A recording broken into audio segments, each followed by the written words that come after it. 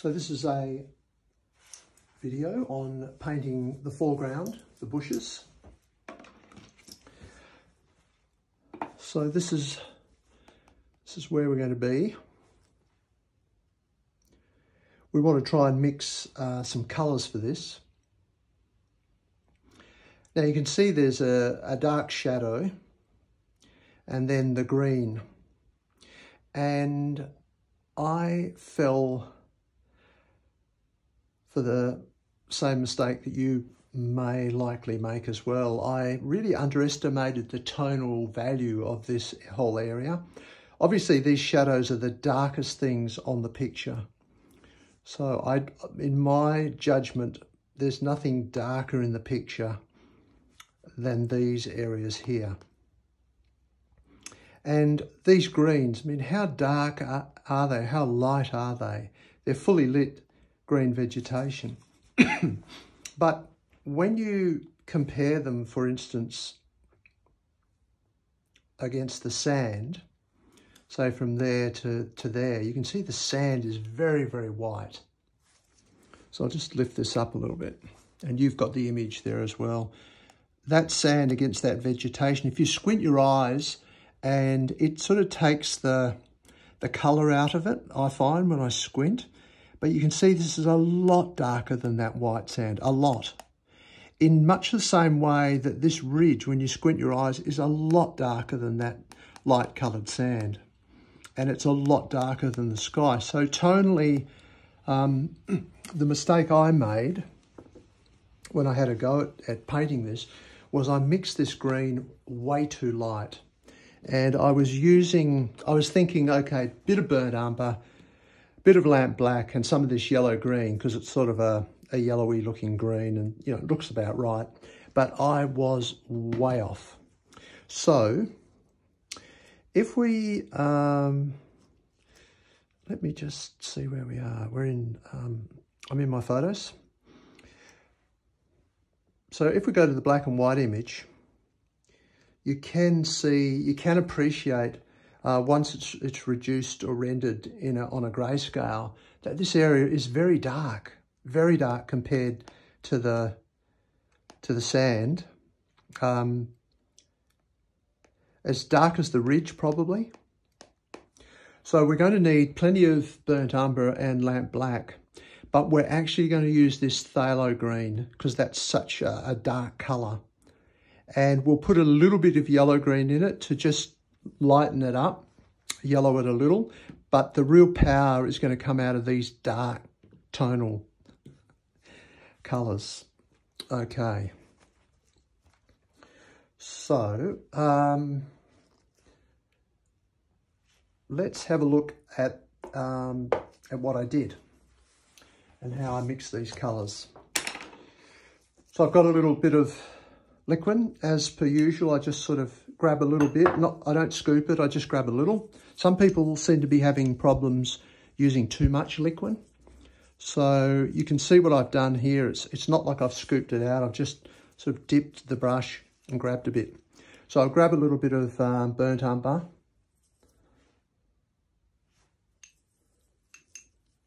And a little bit of lamp black. Just to reiterate, I go in low and sideways on this.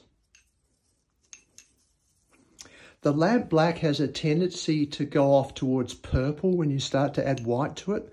So the brown sort of keeps it in that right tone, or right hue, I should say. Okay, so we've got something that's quite a dark colour. And it's just a little bit kind of sticky, so I'm freeing it up. You can see how nicely it's moving now on my, but I haven't got liquid floating around in here. So I'll grab a little bit of phthalo green, which as we know is a dynamite colour. I don't know what I was doing. I was going to mix the dark shadow. So look, I think I'll stick with that. Just throw a little bit more of that in and a little bit more of that in. Forget I put any green in. And say that I've got a colour which is quite close to the shadow colour that I want. Now I've had the benefit of putting a few layers here. And I'll just get my iPad up and going so that we can, we've got access to the reference material. So I check, this is my correct photo with the lightness out here and the dark blue out there. Good. And I'm painting these sort of areas in here. So I've got quite a nice dark colour. The big advantage of this is that it will be possible to layer on, you know, more and more here. So I'll try and choose maybe a part where I haven't done so much. I haven't put a shade in that one, so it's not quite as dark as the other area, but I'll just put a little bit in there. There's a little bit of a shade here. This is probably going to be a bit strong, but we're in a block-in phase, so that's what I tell myself. You're just blocking in, just try and get the tonal sort of story correct. So I'm just sort of dropping in those dark shadows, and I haven't really put the greens in there, but when I do that, I can sort of feather these edges a bit, so I haven't got a nice, I haven't got a real hard edge in this vegetation, which is not really required at this point. So that will come a little bit later. I'm putting on my second layer of black here, but basically what I'd suggest you do is just choose a bush like this one here. So it goes around, and I think I would have traced that out for you. So it's got green on the top and a dark colour here. So that's what I'll do. I'll paint in my dark colour.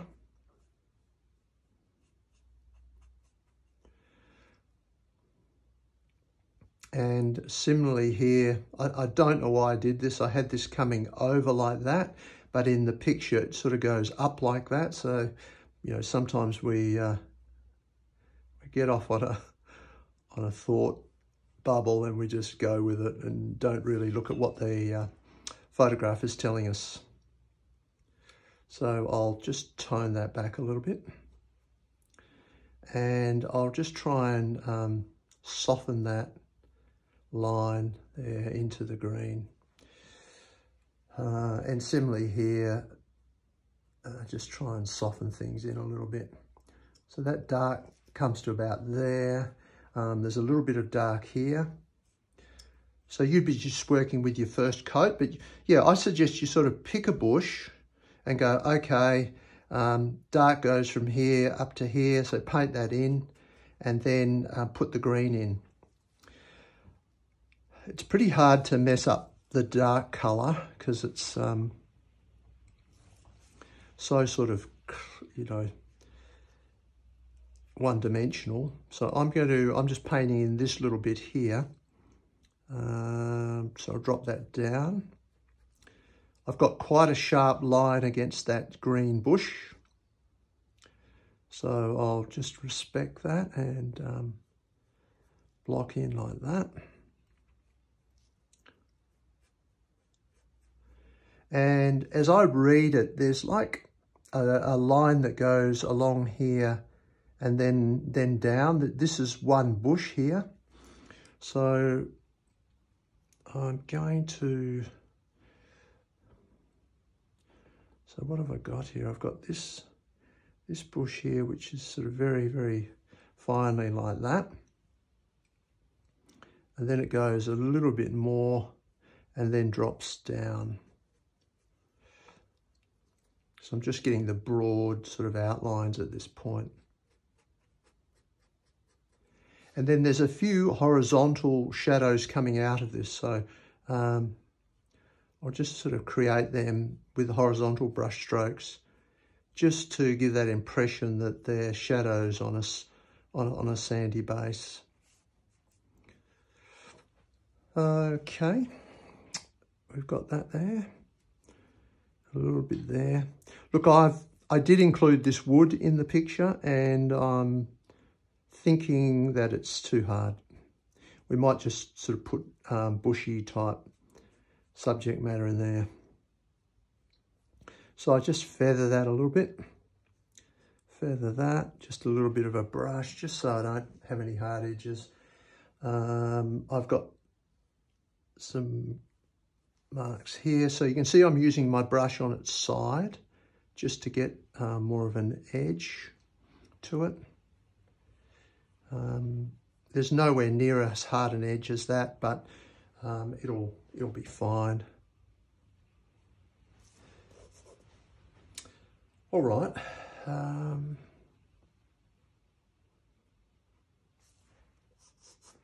not afraid to get my fingers dirty, moving the paint around. Look, we'll leave that for the moment. So you're good on mixing that dark colour.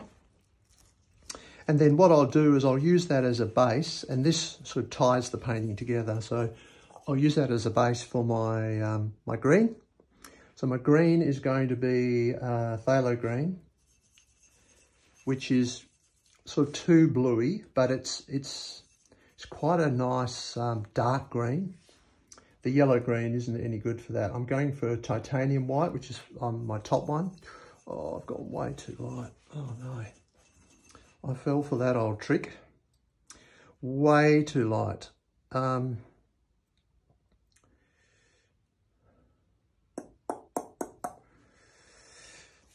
Let me have a bit of a think about this. I'll throw some more phthalo green at this and just green it up a little bit.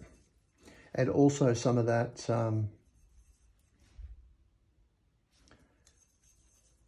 what's it called? Yellow green, just to get more towards these yellowy colours in here. I'm not really happy with that. I'm going to try some phthalo, some cadmium yellow. My paint's getting really sticky, hard to move now, so I just go back and grab a bit of liquid, and that's it's all good again. So I come in low on that cadmium. I don't seem to have got any. Might have dried a little bit. Okay, so that's come up with a little bit more of a yellowy hue. That's sort of a quicker way of getting that yellow hue in. What do I think? Look, I'm blocking in.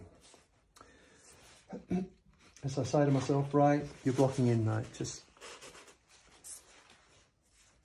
stop trying to finesse it.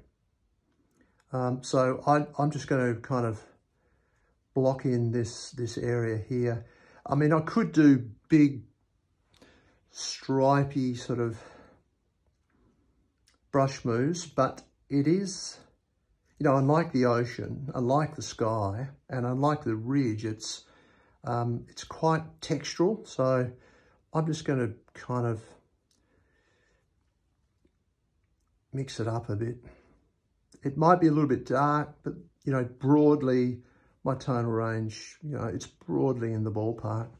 Now this comes down here a little bit into that, down and into that area. So it's almost like it sort of joins up there a little bit. So I could join that up a bit and bring this down. It's pretty, you know, it could be a little bit lighter, so why not? I remember the problem I had last time with putting too much titanium white in. And it's gone a little bit kind of sticky, pasty. So I've added just a little bit more of that. Look, I'm not unhappy with this. So I'm just sort of, just making my brush strokes a little bit random. I'm trying to keep a nice crisp edge on this bush. You can see how it's a nice sort of sharp edge against the background. So doing that, blocking this in. I'm bringing this down here. There's that little area there. Look, it could be a little bit dark, but we'll see tomorrow when it dries, see what we get. And it'll be super easy just to lay things over the top. So I've got the real benefit here of already having a coat down, and you'll be, if you're doing this from scratch, it'll be a little bit harder to get good coverage first time. So I'm just going to break up this line a bit. It's very suggestive. It's not a very strong line. A little bit more green here. A little bit more green there and over here. And look, that gives you, that's probably enough. That's enough of your block in to give you some ideas on that. So key issues are tonally, it's dark.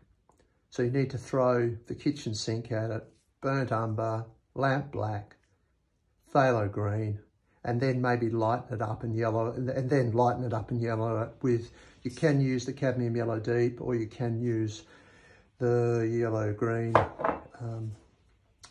So anyway, that's how I would paint that particular section of the painting.